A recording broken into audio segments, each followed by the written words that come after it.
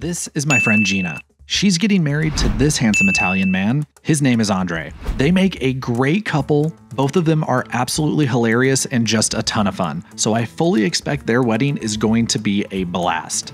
But here's the catch. They're getting married more than 4,000 miles away in a small town outside of Rome. Fortunately, Sarah and I love to travel. She actually studied abroad in Italy back in college, and I've always wanted to visit Rome in particular. And this would be our first international trip together, so I think this is our perfect excuse to plan an Italian vacation starting in Rome.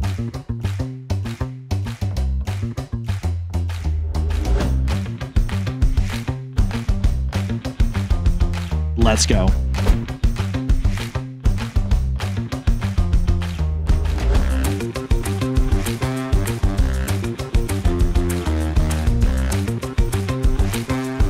After 15 hours of traveling, Sarah and I finally made it to Rome bright and early on a Friday morning.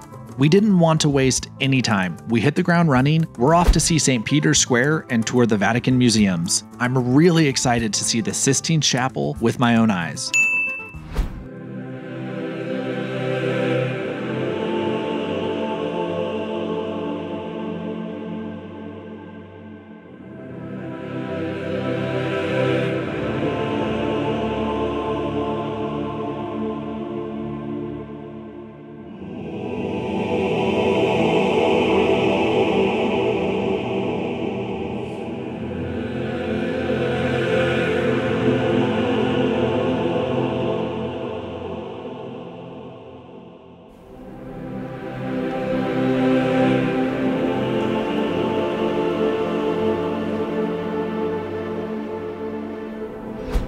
So we're walking back to our Airbnb. We just toured the Vatican museums. It was super cool. We did it immediately after landing from our 8-hour flight from Montreal. So we came in hot.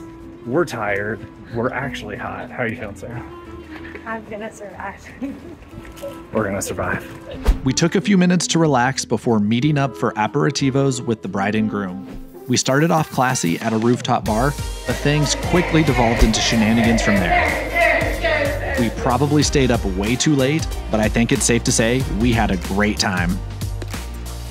Not surprisingly, we got off to a slow start on day 2.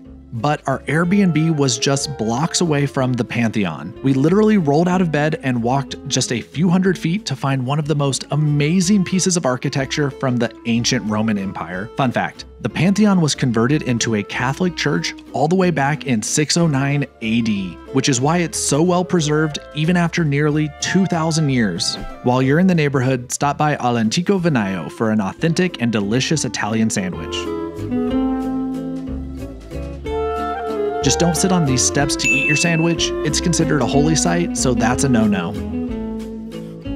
Next, we did some shopping and sightseeing while we waited for our time slot to tour the Colosseum and Roman Forum.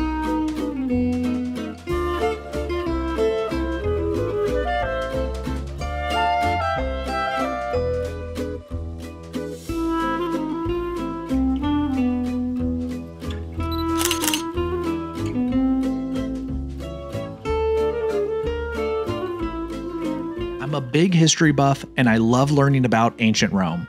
It's just incredible to me how this civilization from thousands of years ago still influences society today.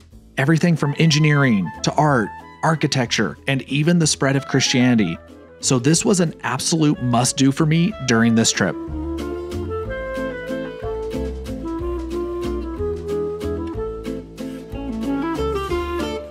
All right, we just left the Colosseum, which was absolutely incredible.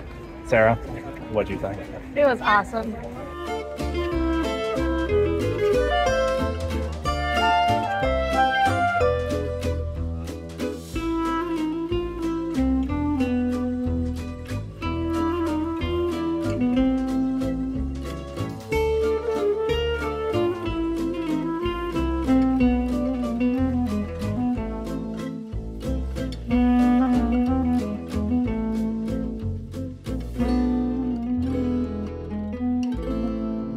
Just finished up seeing the Colosseum and the Forum.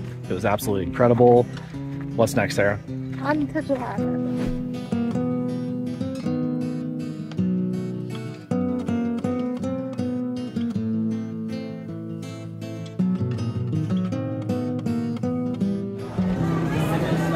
put him on mine too.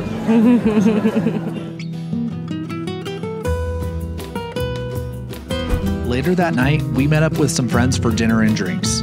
But it's going to be an early night for us because we got to get up early to see the famous Trevi Fountain before our train leaves in the morning. Because next, we're headed 40 miles north to Civita Castellana to make it to this wedding. Before we knew it, we were on a party bus driving down country roads headed to the wedding venue, which was basically a castle.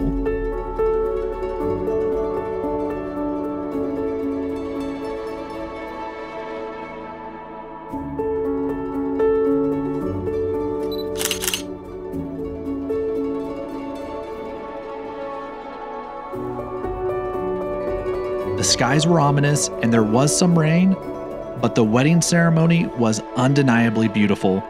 It's something I'll always remember, and I'm so glad we made the trip. Congratulations to the bride and groom, and a sincere thank you to Gina and Andre. But now, it's time to get the party started.